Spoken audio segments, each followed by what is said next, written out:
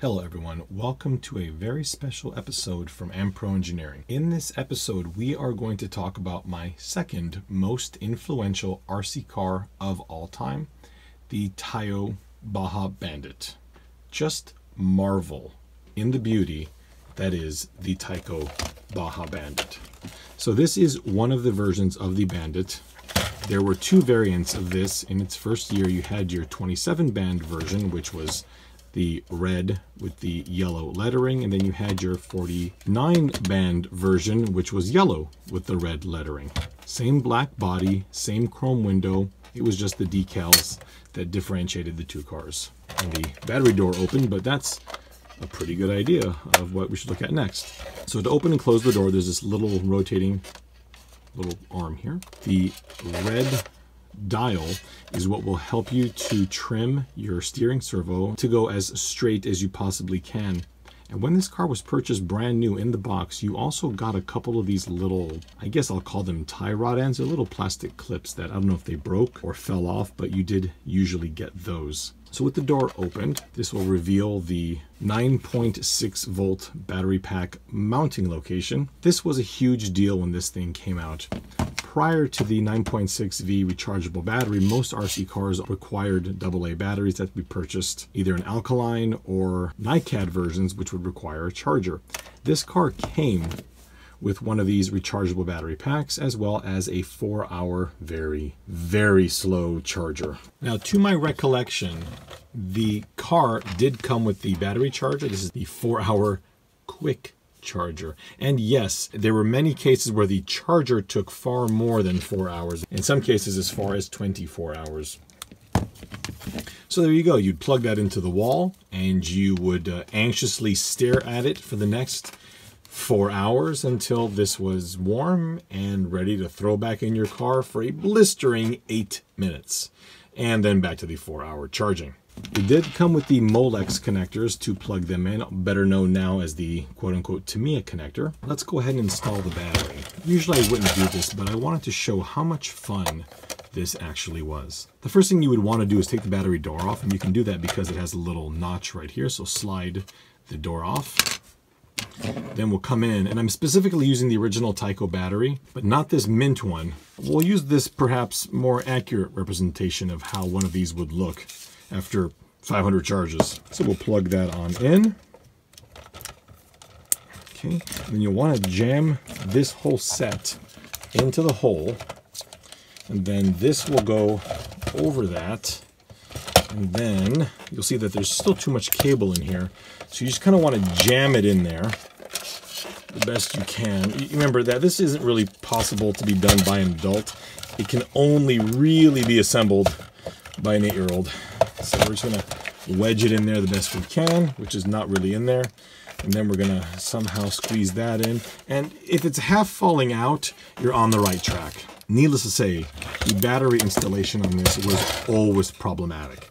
It was as if Tyco had the form factor of this particular set of AA's and then said, well, we can kind of wedge it in here, and then did just that. They kind of made it fit. Now, all joking aside, the battery does fit, but it is definitely unpleasant to put in here and takes quite a lot of effort.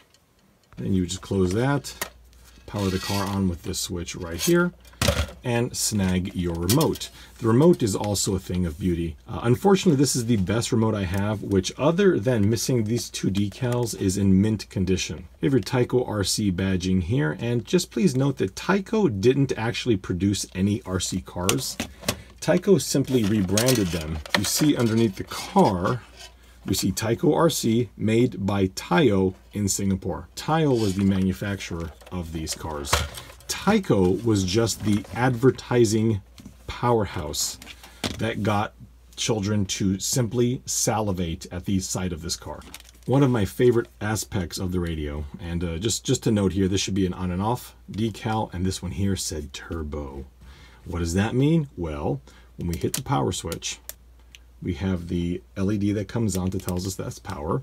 Here we can make the car go forward, and this is a single speed.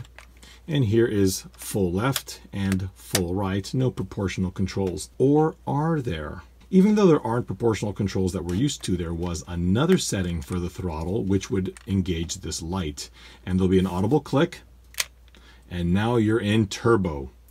Basically, this car's speed controller had a slow and a fast setting, which would mean you'd be buzzing the car around in slow, racing against your buddies that didn't have the 9.6V power, and then they'd be catching up to you, and you would just pop that baby in turbo and you were gone. That was not the only way to increase speed of the vehicle. If we turn the car around, we can see that we have a 2-speed transmission that has a slow speed and a fast speed, and there is a significant difference in these two speeds, which we will see a little bit later on. When the Tyco Bandit first came out, the body that you see here, the Nissan hardbody, also known as the D21, was brand spanking new. Now the D21 came out in 1987, and I believe it's actually like a 1986 and a half model year introduction. I do not know, however, what year the Bandit was introduced. This is some of the very little documentation that I have on the Bandit, and as you note by the image here, this is for the first generation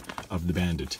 I was hoping to see a date on this, and unfortunately I cannot find one anywhere. Here we can see the two part numbers denoting 27 band or 49 band, and then some notes on the chassis. You can see here the charger and the battery that were included with the kit. And if anybody wants to see these, just go ahead and pause. Conserve these images.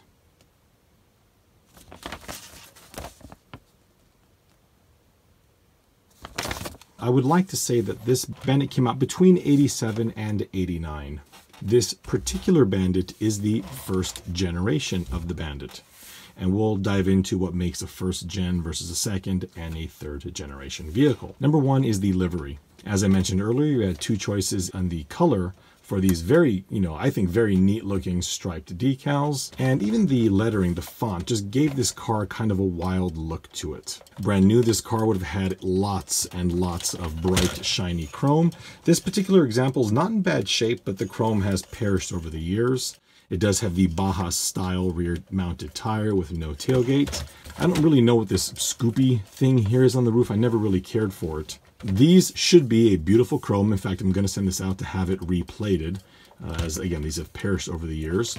The car did have a rear suspension, which was nicely sprung. I wouldn't call it too stiff, nor would I call it too light. I think it's spot on for what it should actually be on this car.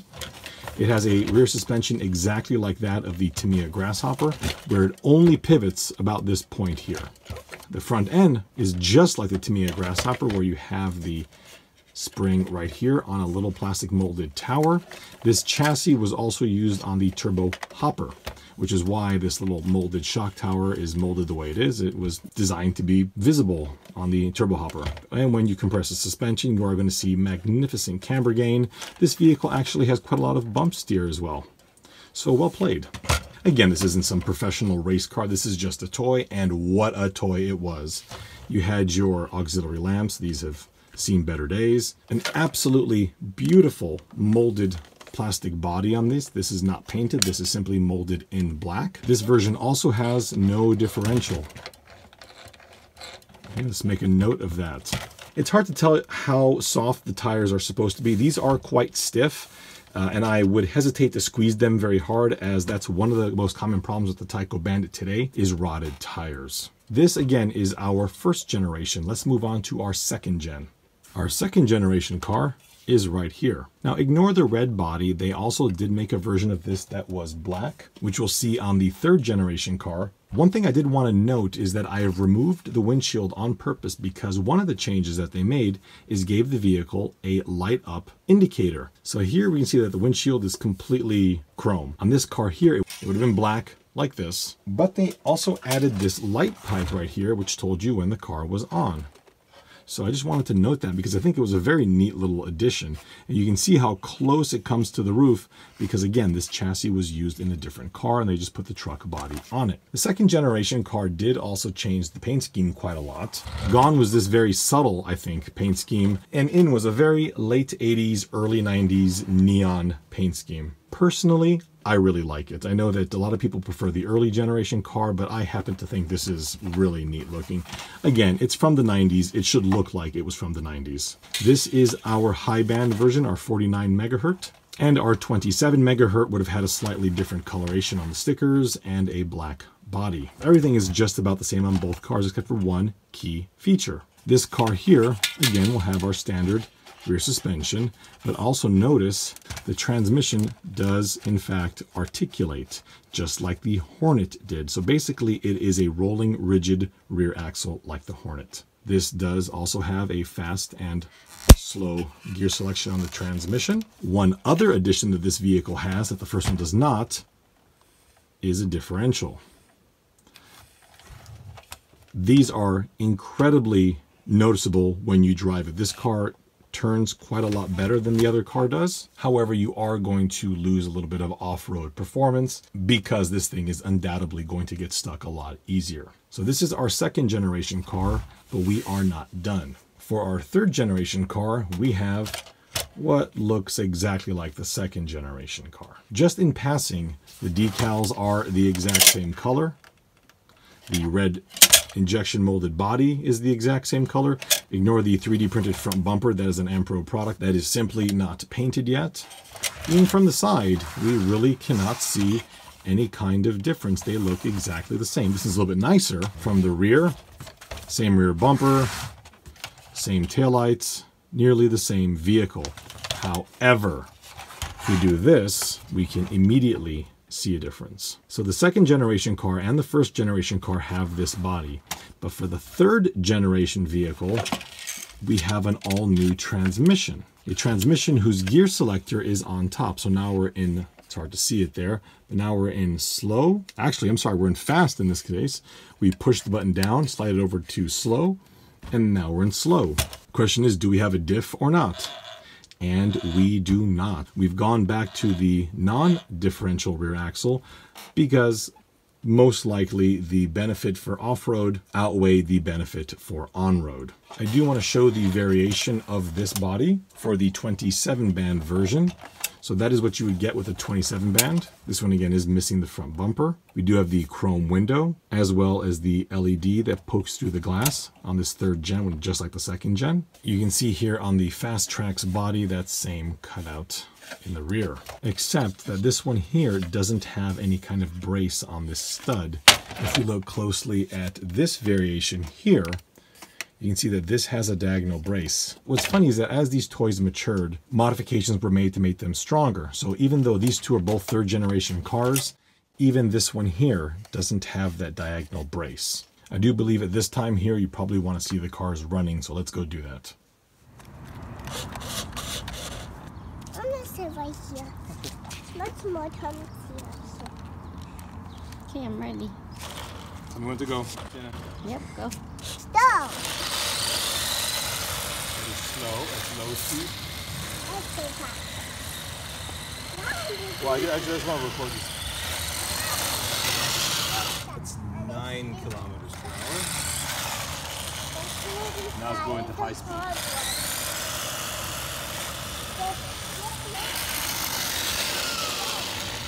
12. Put it in fast now. For slow and fast.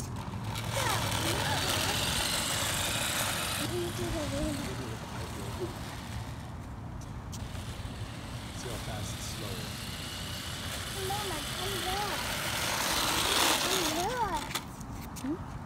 That's 15 kilometers per hour.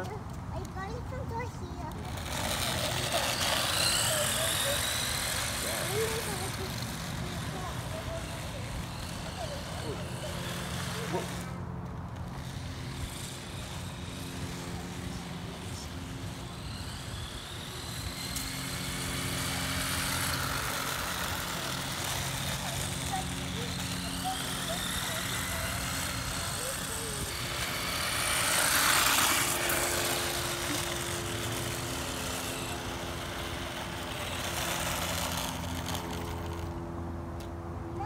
22. What is that, 10 miles an hour?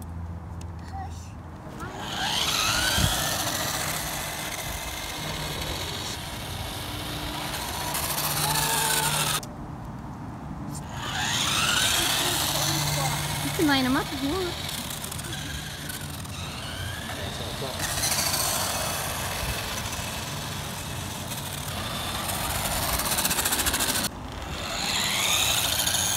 This is fast on the trans, but low on the radio.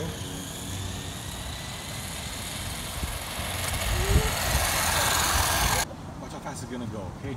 We're gonna do a speed run. Ready? I love speed. Oh, who doesn't? And let's go.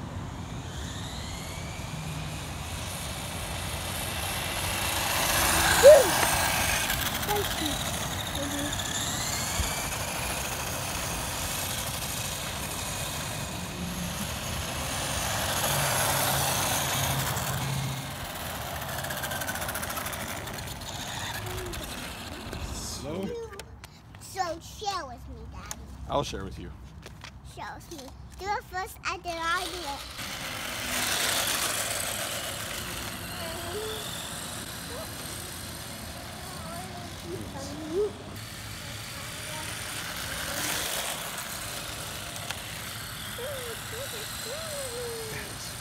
Quick.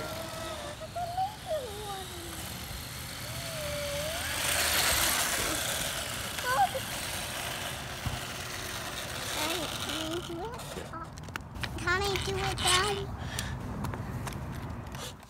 Driving this truck was really a time warp for me. I'd never owned one of these in new condition. The only two that I ever had were in horrendous shape when I purchased them used as a child. But the feeling of driving this truck after all these years, the way it was designed originally, really brought everything back to me. And with that said, the question is, do you want one? I'm really going to only address the collector here because I cannot imagine that there is any other market for this vehicle. There are a few things to note when looking for one of these cars. If you are a very hardcore collector with quite deep pockets, get yourself a new in-box one. They're going to set you back a fortune. If you are a collector looking to relive his youth with one of these cars, go ahead and find yourself a Bandit. Which one? It doesn't matter which one's more desirable, even though this one here probably is the most desirable of the three generations. The one that you want to get is the one that you had or wanted when you were little. For me, it's this one here. It's the Black Bandit with the ridiculous 1990s paint scheme. This was the car that I saw on commercials as a kid and I had to have. Get one in great shape, not in good shape, because usually ones in good shape still have rotted tires. And as of the filming of this video, it is not economically feasible to replace and 3D print the tires. It will be soon, but as of right now, that is simply not the case. So you're going to want to spend between $150 and $200 and get yourself a solid operational example of one of these. The reason I say operational is that is 90% of the fun of this car. Yes, it looks great, but just driving this thing around was so much more of a flashback than just parking this thing on a shelf. You are able to get modern batteries. This one here is a couple years old, and I believe yes, this is a nickel metal hydride, so slightly lower voltage than a NiCad, but still it's gonna fit in the proper location, and it's much, much larger than the old NiCad batteries. Things to look out for: antennas. These are notoriously fragile, so if yours has got a broken antenna, you may find some issues with that and finding a replacement. As I mentioned earlier, tires. It is very hard to find tires for these cars, so make sure that you get one with good tires. If the $150 to $200 range for a nice one is out of the question, you can still get them for under $100, but you're looking at getting one with a lot of work. Trouble spots include, but are not limited to, the front shock tower simply shearing off, the rear shock mounts back here in the body breaking off, and that means you lose the front spring, you lose the rear spring, you lose the upper shock mount.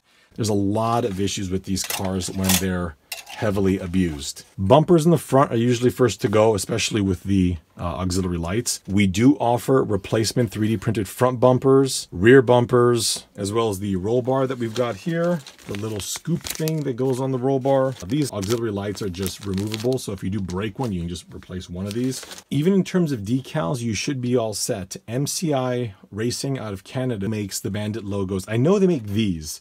I'm not entirely certain that these exist yet, but if there's enough demand, they can easily make a set of these, because obviously you just make one and then recolor it for the other ones. The Tyco Bandit is very special to me. Like I said, this was the second most influential car that I've ever had. And in fact, it was important enough for me to spend quite a lot of time on building Project Bandit over here. This thing, if you've not seen the build on this, it was quite involved, but for me it was worth it because the Tyco Bandit is one of the greatest RC cars ever made, and it did come out in the golden age of RCs. I don't like the fact that the quote-unquote toy grade RCs tend to get glossed over because these were as important to the hobby grade RC cars as entry-level hobby grade RC cars.